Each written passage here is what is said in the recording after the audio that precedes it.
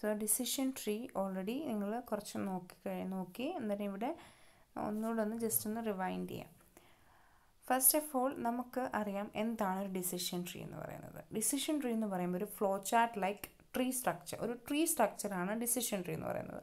അതിന് കുറേ internal notes ഉണ്ട്, ബ്രാഞ്ചസ് ഉണ്ട്, ലീഫ് നോട്ട്സ് ഉണ്ട്. ഈ ലീഫ് നോട്ട്സ് ലീഫ് നോട്ട്സിനെയാണ് നമ്മൾ ക്ലാസിഫിക്കേഷൻ ചെയ്തിട്ട് ക്ലാസ് ലേബിൾസ്, അതായത് എസ് ഓർ നോ എന്നുള്ള ക്ലാസ് ലേബിൾസ് റെപ്രസെൻ്റ് ചെയ്യുന്നത് ലീഫ് നോട്ട്സ് ആണ്. ഇനി ഡിസിഷൻ ട്രീയിൽ മെയിനായിട്ട് 2 ഫേസ് ആണുള്ളത്. ഒന്ന് ട്രീ കൺസ്ട്രക്ഷനും മറ്റൊന്ന് ട്രീ പ്രൂണിങ്ങും. ട്രീ കൺസ്ട്രക്ഷൻ എന്ന് പറയുമ്പം ഒരു ട്രീനെ കൺസ്ട്രക്റ്റ് ചെയ്യുന്നതിനെ നമ്മൾ ട്രീ കൺസ്ട്രക്ഷൻ എന്ന് പറയുന്നു.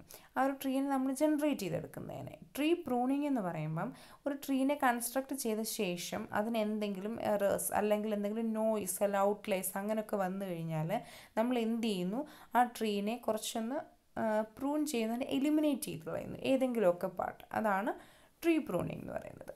ഇനി വൈ ഡിസിഷൻ ട്രീ, എന്തുകൊണ്ടാണ് നമ്മൾ ഡിസിഷൻ ട്രീനെ യൂസ് ചെയ്യുന്നത്? It is used to classify an unknown sample. അതായത് ഒരു മെഷീനെ നമ്മൾ ട്രെയിൻ ചെയ്യുന്നു.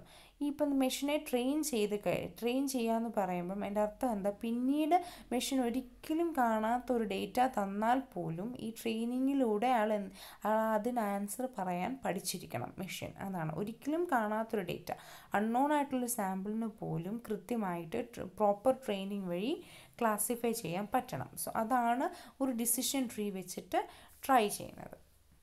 ഇനി എന്തുകൊണ്ടാണ് ഡിസിഷൻ ട്രീ ഇത്രയും പോപ്പുലർ ആയ റീസൺ എന്ന് പറഞ്ഞു കഴിഞ്ഞാൽ, ഒരിക്കലും നമ്മൾക്ക് ഈ ഡേറ്റ സെറ്റിനെ പറ്റി ഒരു നോളജ് ഇതിനകത്ത് നമ്മൾ ഡിസിഷൻ ട്രീ വരയ്ക്കുമ്പോൾ ആവശ്യമില്ല. നമുക്ക് ആ മുഴുവൻ ഡേറ്റ സെറ്റ് എന്താണെന്ന് അറിഞ്ഞിട്ടല്ല നമ്മളൊരു ഡിസിഷൻ ട്രീ വരയ്ക്കുന്നത്. അതുപോലെ തന്നെ ഹൈ ഡയമെൻഷണൽ ഡേറ്റാനെ ഹാൻഡിൽ ചെയ്യാൻ പറ്റും. പിന്നെ ഇതിനകത്ത് ലേണിംഗ് ക്ലാസിഫിക്കേഷൻ സ്റ്റെപ്സ് ഒക്കെ സിമ്പിൾ ആൻഡ് ഫാസ്റ്റ് ആണ്, അക്യുറേറ്റ് ആണ്. സോ ഇത്രയും കുറച്ച് റീസൺസ് ആണ്. ഡൊമൈൻ നോളജിൻ്റെ ആവശ്യമില്ല, ഹൈ ഡയമെൻഷണൽ ഡേറ്റാനെ ഹാൻഡിൽ ചെയ്യാൻ പറ്റും, സിമ്പിൾ ആൻഡ് ഫാസ്റ്റ് ലേണിംഗ് ആണ്, അതുപോലെ തന്നെ അക്യുറേറ്റ് ആയിട്ടുള്ളതാണ്, റിസൾട്ടാണ് കൂടുതൽ ടൈമും തരുന്നത്. സോ ഇതുകൊണ്ടാണ് നമ്മൾ കൂടുതലായിട്ടും എന്തുപയോഗിക്കുന്നത്, ഡിസിഷൻ ട്രീ നമ്മൾ യൂസ് ചെയ്യുന്നത്.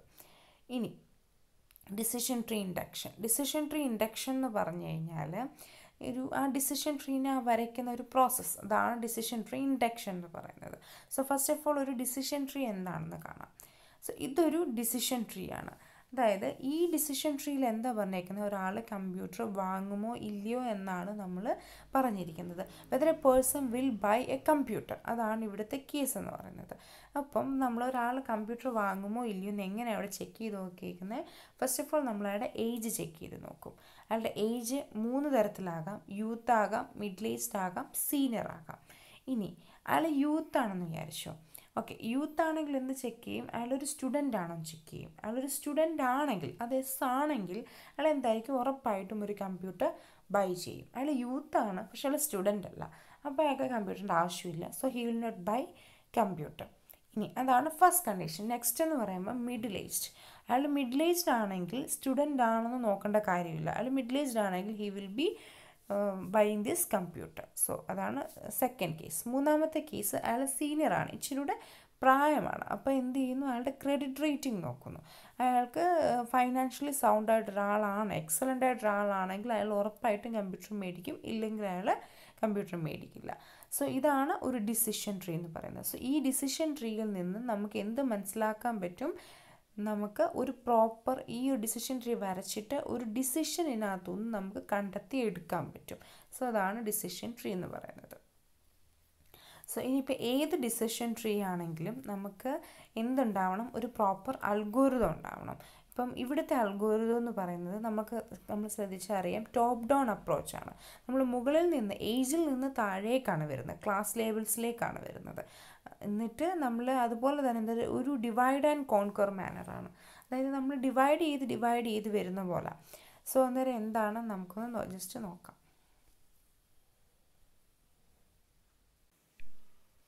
അടുത്തതാണ് ഡിസിഷൻ ട്രീ. അപ്പം ഒരു ഡിസിഷൻ ട്രീ എന്ന് പറയുമ്പം എന്താണ് നമ്മൾ നോക്കുക, generate A decision tree from the training tuples of data partition D. അതായത് ഡേറ്റ പാർട്ടീഷൻ എന്ന് പറയുമ്പം ഒരു ഡേറ്റ സെറ്റ്, നമ്മൾ കൊടുത്തൊരു ഡേറ്റ സെറ്റ് കാണും.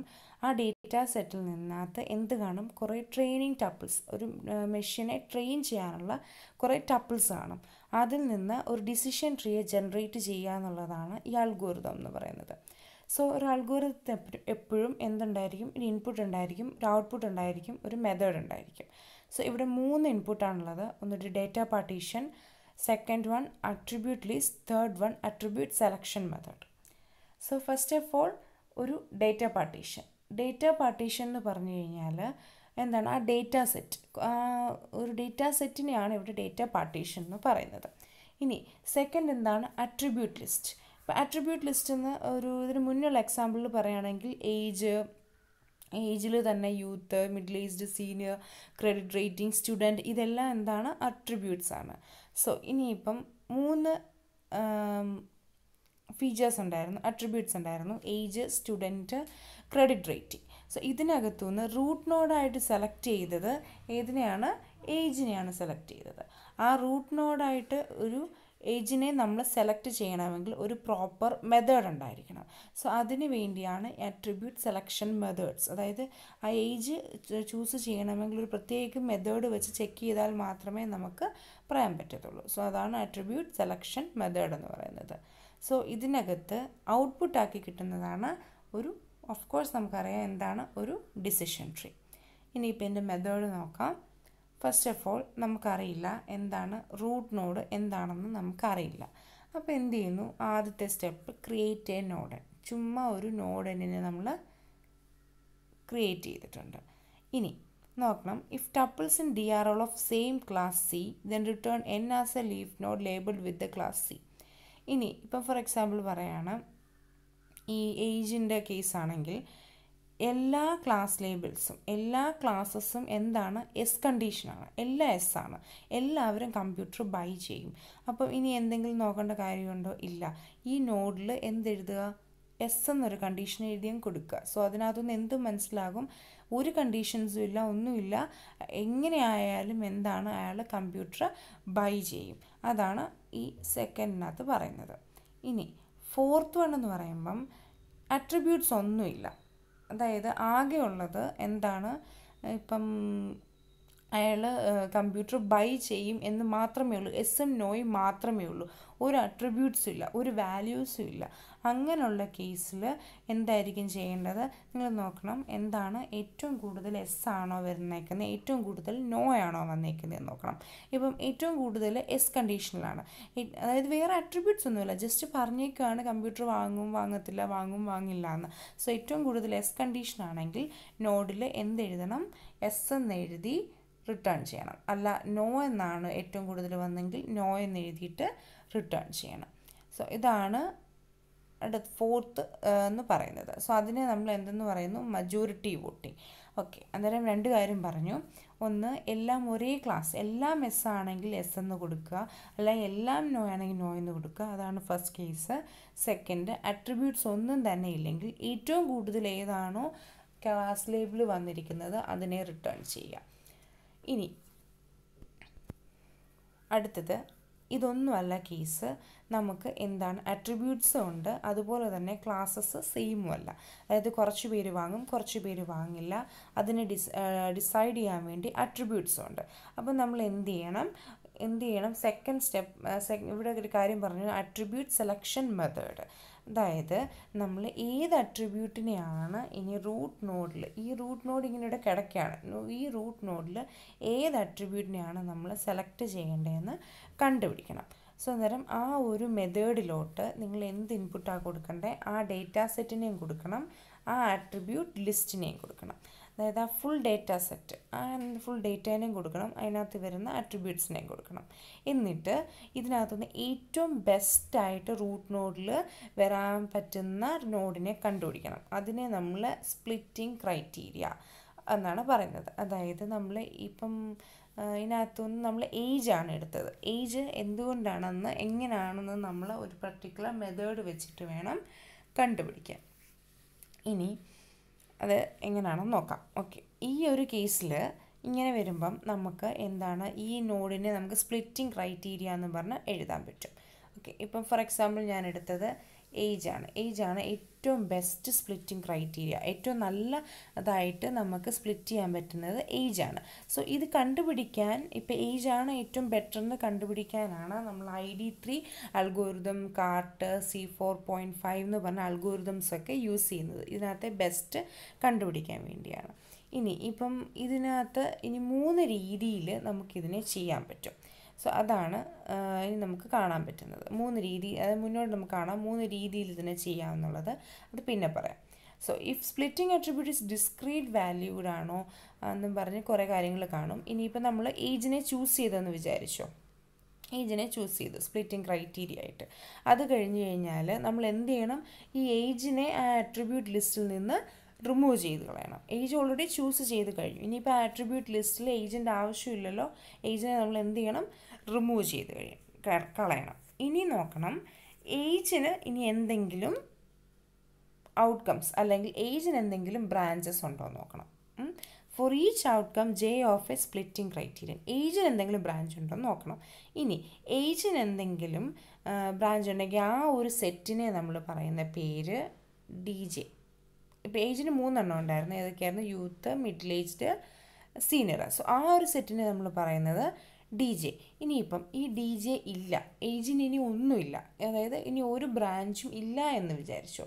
ഒരു ബ്രാഞ്ചും ഇല്ലെങ്കിൽ എന്ത് ചെയ്യണം, ഇതിനെ എന്താക്കണം, ലീഫ് നോഡ് ആക്കിയിട്ട് നമ്മൾ എന്ത് ചെയ്യണം, റിട്ടേൺ ചെയ്യണം. ഇനി ഇതല്ല, ഇതിനുണ്ടെങ്കിൽ വീണ്ടും എന്ത് ചെയ്യണം, ഇതിനകത്ത് ഏതിനെ വേണം നമ്മൾ നെക്സ്റ്റ് ഡിവിഷന് ചൂസ് ചെയ്യണമെന്ന് നമ്മൾ കണ്ടെത്തണം. അപ്പം വീണ്ടും എന്ത് ചെയ്യണം, ഈ പ്രോസസ്സ് ഒന്നുകൂടെ നമ്മൾ ചെയ്യണം. സോ ഇതാണ് ഒരു ഡിസിഷൻ ട്രീ എന്ന് പറയുന്നത്. ഫസ്റ്റ് ഓഫ് ഓൾ എന്ത് ചെയ്യുന്നു, ഒരു നോഡിനെ ക്രിയേറ്റ് ചെയ്യുന്നു, എന്നിട്ട് നോക്കുന്നു 2 കണ്ടീഷൻ നോക്കുന്നു. സെയിം ക്ലാസ്സിലാണെങ്കിൽ ആ ക്ലാസ് വെച്ചിട്ട് റിട്ടേൺ ചെയ്യുന്നു. അട്രിബ്യൂട്ട് ലിസ്റ്റ് എംറ്റി ആണോ നോക്കുന്നു. എംറ്റി ആണെങ്കിലും നമ്മൾ എന്ത് ചെയ്യുന്നു, അതിൻ്റെ മജോറിറ്റി ഏതാണോ അതിനേക്ക് കൊടുക്കുന്നു. പിന്നെ എന്ത് ചെയ്യുന്നു, ഇപ്പം ഇതൊന്നും അല്ല കണ്ടീഷനെങ്കിൽ നമ്മൾ ഒരു അട്രിബ്യൂട്ടിനെ സെലക്ട് ചെയ്യണം. ആ അട്രിബ്യൂട്ടിനെ സെലക്ട് ചെയ്യുന്നു ഒരു അട്രിബ്യൂട്ട് സെലക്ഷൻ മെത്തേഡ് വെച്ചിട്ട്. സോ അതിന് വേണ്ടി നിങ്ങൾ കുറേ മെത്തേഡ്സ് പഠിക്കും, കുറേ അൽഗോരിതംസ് വേറെ പഠിക്കും. ഏത് അട്രിബ്യൂട്ടിനെ സെലക്ട് ചെയ്യണമെന്നുള്ളതിനെ നമ്മൾ അങ്ങനെ എന്ത് കണ്ടുപിടിക്കുന്നു, ഏറ്റവും ബെസ്റ്റായിട്ടുള്ളതിനെ കണ്ടുപിടിക്കുന്നു. ഇനി അതിനെ 3 രീതിയിൽ ചെയ്യാം. അത് പിന്നെ ഈ ഒരു അൽഗോരിതം കഴിഞ്ഞിട്ട് പറയാം. ഇനി ഓൾറെഡി നമ്മളിപ്പോൾ ഒരെണ്ണം സെലക്ട് ചെയ്തു, ഏജ് ഇപ്പം സെലക്ട് ചെയ്ത് കഴിഞ്ഞ് കഴിഞ്ഞാൽ വീണ്ടും ഏജ് സെലക്ട് ചെയ്യാൻ പാടില്ല. സോ എന്ത് ചെയ്യണം, ആ ആട്രിബ്യൂട്ടിൽ നിന്ന് അതിനെ നമ്മൾ മൈനസ് ചെയ്ത് കളയണം. സോ അതാണ് ഈ സ്റ്റെപ്പ് എന്ന് പറയുന്നത്. ഇനിയിപ്പോൾ ഏജിനെ സെലക്ട് ചെയ്ത് കഴിഞ്ഞ് കഴിഞ്ഞാൽ അതിനെന്തെങ്കിലും ബ്രാഞ്ചസ് ഉണ്ടോ എന്ന് നോക്കണം. സോ ഓരോ ബ്രാഞ്ചും നമ്മൾ ചെക്ക് ചെയ്യണം. അതിനെ നമ്മൾ എന്തെന്ന് വിളിക്കുന്നു, DJ എന്ന് വിളിക്കുന്നു ആ ഒരു ബ്രാഞ്ചിനെ. ഇനിയിപ്പോൾ ആ DJ എംറ്റി ആണെങ്കിൽ, അവിടെ ഒന്നുമില്ല എങ്കിൽ എന്ത് ചെയ്യണം, ഏറ്റവും മജോറിറ്റി ആയിട്ട് എസ് ആണോ നോ ആണോ എന്ന് വരുന്നത് നോക്കിയിട്ട് അതിനെ നമ്മളങ്ങ് റിട്ടേൺ ചെയ്യണം. ഇനി DJ എംറ്റി അല്ലെങ്കിൽ വീണ്ടും ഈ പ്രോസസ്സ് ഒന്നുകൂടെ ചെയ്യണം. നെക്സ്റ്റ് അതിനകത്തുനിന്ന് അടുത്തത് ഏതാണ് നോക്കേണ്ടത് എന്ന് കണ്ടുപിടിക്കണം. വീണ്ടും ഈ പ്രോസസ്സ് ഒന്നുകൂടെ റിപ്പീറ്റ് ചെയ്യണം. സോ ഇതാണ് ഒരു ഡിസിഷൻ ട്രീയുടെ ഏറ്റവും ബേസിക് ആയിട്ടുള്ളൊരു അൽഗോരിതം എന്ന് പറയുന്നത്. ഓക്കെ, ഞാൻ പറഞ്ഞു അതിൻ്റെ ഒരു എക്സ്പ്ലനേഷനാണ്. 3 പാരാമീറ്റേഴ്സ് ഉണ്ട്. D ഉണ്ട്, അട്രിബ്യൂട്ട് ലിസ്റ്റ് ഉണ്ട്, അട്രിബ്യൂട്ട് സെലക്ഷൻ മെത്തേഡ് ഉണ്ട്. ഇപ്പോൾ ഇത് ഞാൻ പറഞ്ഞു കഴിഞ്ഞു. ഇനിയിപ്പോൾ ഞാൻ പറഞ്ഞായിരുന്നു അട്രിബ്യൂട്ട് സെലക്ഷൻ മെത്തേഡ് എന്ന് പറയുമ്പോൾ എന്തൊക്കെയാണ്, നിങ്ങൾ ഇൻഫർമേഷൻ ഗിനി ഇൻഡെക്സ് ഇത് വെച്ചിട്ട് നിങ്ങൾ ID3 ഒക്കെ പഠിക്കുമല്ലോ. സോ അതാണ് അട്രിബ്യൂട്ട് സെലക്ഷൻ മെത്തേഡ്സ് എന്ന് പറയുന്നത്. അവിടെയാണ് ഈ അൽഗോരിതംസ് ഒക്കെ നമ്മൾ യൂസ് ചെയ്യുന്നത്. ഇനി എന്താണ്, ഫസ്റ്റ് ഇതെല്ലാം എക്സ്പ്ലെയിൻ ചെയ്തു. ഇനിയിപ്പം ഓക്കെ ഞാൻ നിങ്ങളോട് പറഞ്ഞായിരുന്നു നമ്മളൊരു ഒരു ക്രൈറ്റീരിയ അല്ല പാർട്ടീഷൻ നമ്മൾ ഡിവിഷൻ ചെയ്യുമ്പോൾ 3 രീതിയിൽ നമുക്ക് ചെയ്യാൻ പറ്റുമെന്ന്. ഇപ്പം നിങ്ങൾ ഫസ്റ്റ് ഒരു കണ്ടീഷൻ എടുത്തെന്ന് വിചാരിച്ചോ. A എന്ന് പറയുന്ന ഒരു അട്രിബ്യൂട്ടിനെ എടുത്തു. അതിന് നിങ്ങൾ നോക്കുമ്പം ഇപ്പോൾ ഫോർ എക്സാമ്പിൾ കളറാണ് നിങ്ങളെടുത്ത അട്രിബ്യൂട്ട് എന്ന് പറയുന്നത്. ഫസ്റ്റ് റൂട്ട് നോഡിൽ കളർ എടുത്തു. അന്നേരം എന്താണ്, നിങ്ങൾ നോക്കുമ്പോൾ റെഡ് ഉണ്ട്, ഗ്രീൻ ഉണ്ട്, ബ്ലൂ ഉണ്ട്, പർപ്പിൾ ഉണ്ട്, ഓറഞ്ച് ഉണ്ട്. അതായത് ഫസ്റ്റ് കേസ് എന്ന് പറയുമ്പം ഈ അട്രിബ്യൂട്ടിൻ്റെ വാല്യൂ ഡിസ്ക്രീറ്റ് ആണ്. അതായത് കുറേ ഇൻഡിവിജ്വലായിട്ടുള്ള കുറേ വാല്യൂസ് ഉണ്ടെങ്കിൽ അതിനെല്ലാം നമ്മൾ എന്ത് ചെയ്യണം, റെപ്രസെൻറ്റ് ചെയ്യണം. ഓക്കെ, അതാണ് ഫസ്റ്റ് കേസ്. ഇനി രണ്ടാമത്തെ കേസ് എന്ന് പറയുമ്പോൾ അങ്ങനെയല്ല, ഒരു വാല്യൂ എന്ന് പറയുന്നത് കണ്ടിന്യൂസ് ആണ്. അതായത് ഫോർ എക്സാമ്പിൾ പറയുകയാണെങ്കിൽ ഒരു ഇൻകം ഞാൻ പറയുകയാണ്, greater than or equal to 42,000 ആണെങ്കിൽ ഒരു ക്ലാസ്, ഗ്രേറ്റർ ദാൻ 42,000 ആണെങ്കിൽ അയാൾ റിച്ച് ആണെന്ന് പറയുന്നു. ഇനി ലെസ് ദാൻ 42,000 ആണെങ്കിൽ അയാൾ എന്താണെന്ന് പറയുന്നു, ഒരു എന്താണ് മിഡിൽ ക്ലാസ് മാൻ ആണെന്ന് പറയുന്നു.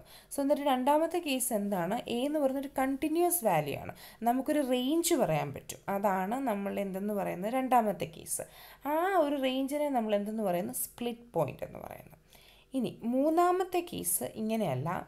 ഫോർ എക്സാമ്പിൾ പറയുകയാണെങ്കിൽ ഒരു അട്രിബ്യൂട്ട് ഉണ്ട് കളർ, അതിനകത്ത് രണ്ടെണ്ണം ഉണ്ട്, റെഡും ഗ്രീനും. ഇപ്പം നിങ്ങൾ ഏതെങ്കിലും ഒരു ടെസ്റ്റ് സാമ്പിൾ കൊടുക്കുമ്പം റെഡും ഗ്രീനും കൊടുത്താൽ ഒരു ക്ലാസ്, റെഡും ഗ്രീനും അല്ലാതെ വേറെ എന്തെങ്കിലും കൊടുത്താൽ നോ എന്ന് പറഞ്ഞ ക്ലാസ്സിലേക്ക് പോകുന്നു. ഓക്കെ, അന്നേരം അവിടെ എന്താണ് കണ്ടീഷൻ, എന്ന് പറയുന്നത് ഡിസ്ക്രീറ്റ് വാല്യൂഡും ആയിരിക്കണം. കാരണം ഡിസ്ക്രീറ്റ് ആണ്, അതായത് ഇൻഡിപെൻഡൻ്റ് ആയിട്ടൊരു വാല്യൂഡും ആണ്, പക്ഷേ അതിൽ നിന്ന് നമുക്കൊരു ട്രീയും ജനറേറ്റ് ചെയ്യാൻ പറ്റി. സോ അന്നേരം 3 രീതിയിലാണ് പാർട്ടീഷൻ ചെയ്ത് കഴിയുമ്പോൾ നമുക്ക് എഴുതാൻ പറ്റുന്ന. ഒന്നെന്ന് പറയുമ്പോൾ നമ്മൾ ഡിസ്ക്രീറ്റ് വാല്യൂസായിട്ട് എഴുതാൻ പറ്റും, ഓരോന്നോരോന്നായിട്ട് എഴുതാൻ പറ്റും. പിന്നെ എന്തെന്ന് പറയുമ്പോൾ ഒരു റേഞ്ച് വെച്ച്, ഒരു സ്പ്ലിറ്റ് പോയിൻ്റ് വെച്ചിട്ട് എഴുതാൻ പറ്റും വിത്തിൻ എ റേഞ്ച്. പിന്നെ മൂന്നാമത്തേന്ന് പറയുമ്പം ഇപ്പം കളർ എന്ന് പറയുമ്പോൾ രണ്ടെണ്ണം, അതായത് അത് ഡിസ്ക്രീറ്റ് വാല്യൂഡും ആണ്, അതേപോലെ തന്നെ നിങ്ങൾക്ക് ഒരു റേഞ്ച് വെച്ചിട്ട് വേണമെങ്കിൽ റെപ്രസെൻറ്റ് ചെയ്യാനും പറ്റും. സോ ഇതാണ് 3 പാർട്ടീഷനിങ് സെനാരിയോസ് എന്ന് പറയുന്നത്. ഇനി ഫൈനലി എപ്പോഴാണ് ഈ ഡിസിഷൻ ട്രീ നമ്മൾ സ്റ്റോപ്പ് ചെയ്യുന്നത്? കാരണം നമ്മൾ ഡിസിഷൻ ട്രീ വരച്ച് പൊയ്ക്കൊണ്ടേ ഇരിക്കുകയാണ്. 3 കേസസിലാണ് സ്റ്റോപ്പ് ചെയ്യുന്നത്. ആദ്യത്തെ സ്റ്റെപ്പ് 2ലും 3ലും പറഞ്ഞു, അട്രിബ്യൂട്ട് ലിസ്റ്റ് എം ടി ആകുമ്പോഴോ എല്ലാ ക്ലാസ്സസും സെയിം ആകുമ്പോഴോ നമ്മൾ എൻഡ് ചെയ്യുന്നു. പിന്നെ വേറൊരു കേസ് എന്ന് പറഞ്ഞു കഴിയുമ്പം ഇനി നമുക്ക് ഫർദർ പാർട്ടീഷനിങ് ചെയ്യാൻ ഒന്നുമില്ല. സ്റ്റെപ്പ് 4ൽ പറയുന്നുണ്ട്, അതായത് പാർട്ടീഷനിങ് നമുക്ക് ചെയ്യാൻ ഒന്നുമില്ല എങ്കിൽ അവിടെ വെച്ച് എന്താണ് എപ്പോഴും ചെയ്യേണ്ടത്, മജോറിറ്റി വോട്ടിംഗ്. അതായത് നമ്മുടെ പാർട്ടീഷനിങ് തീർന്നു പോയെങ്കിൽ നമ്മൾ എന്ത് അപ്ലൈ ചെയ്യണം, മജോറിറ്റി വോട്ടിംഗ് അപ്ലൈ ചെയ്യണം. ഓക്കെ, അതായത് അട്രിബ്യൂട്ട്സ് ഇനിയൊന്നുമില്ല. ഇനി ഫൈനലി വന്നു DJMT ആയ കേസ് പറഞ്ഞു, അതായത് ഇനി ടപ്പിൾസ് ബാക്കിയൊന്നുമില്ല. അപ്പം സെക്കൻഡ് കേസ് പറഞ്ഞു അട്രിബ്യൂട്ട്സ് ബാക്കിയൊന്നുമില്ലെങ്കിൽ എൻഡ് ചെയ്യണം, അതുപോലെ തന്നെ നമ്മളുടെ ടപ്പിൾസ് ബാക്കിയൊന്നുമില്ലെങ്കിലും എൻഡ് ചെയ്യണം. 3 കണ്ടീഷനാണ്. ഫസ്റ്റ് പറഞ്ഞത് അട്രിബ്യൂട്ട് ലിസ്റ്റ് എം ടി ആകുമോ, അല്ലെങ്കിൽ ടപ്പിൾസ് എം ടി ആകുമോ, അല്ലെങ്കിൽ എല്ലാ ക്ലാസ്സസും സെയിം വാല്യൂസ് കാണിക്കുവാണെങ്കിൽ നമ്മൾ എന്ത് ചെയ്യുന്നു, ഡിസിഷൻ ട്രീനെ എൻഡ് ചെയ്യുന്നു. സോ ഇതാണ് ഡിസിഷൻ ട്രീ എന്ന് പറയുന്നത്.